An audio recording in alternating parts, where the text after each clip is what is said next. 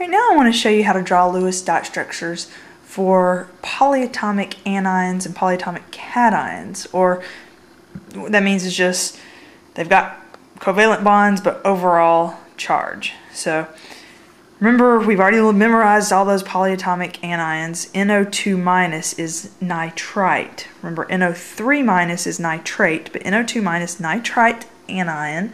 Now let's draw the Lewis dot structure for this. Well, we know that the nitrogen is going to be in the center because oxygens don't like bonding together unless they have to. Nitrogen is in group 5A, so there's 5 valence electrons. Oxygen is in group 6A, so there are 6 valence electrons.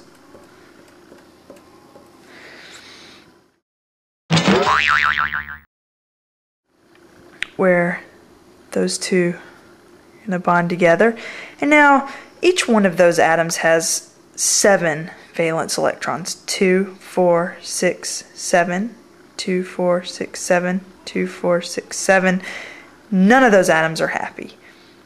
And we've got to remember that that extra electron, so the negative charge means there is one extra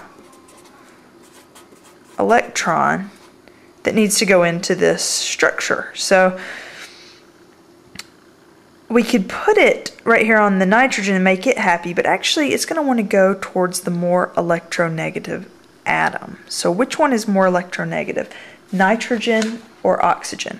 Well, oxygen is, so we'll give that oxygen its extra electron, and now it will have a negative charge because there are 2, 4, 6, 8 electrons around that oxygen.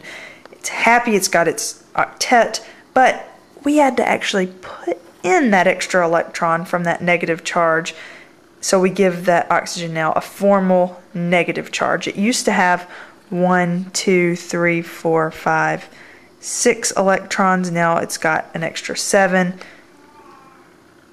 It has a negative formal charge. Now over here, what do we need to do to make this nitrogen happy? Have 2, 4, 6. Oh, look, we have these 2 unpaired electrons. We can bond.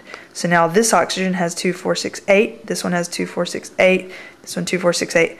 All those atoms are happy with their complete octets, and we can redraw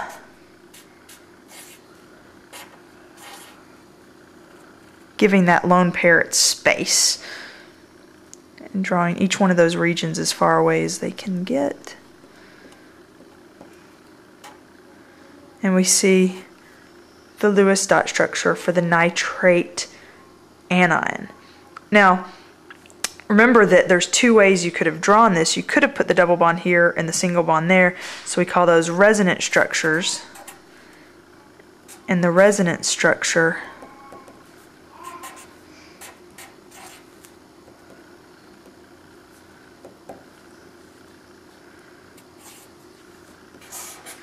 is denoted using arrows and brackets.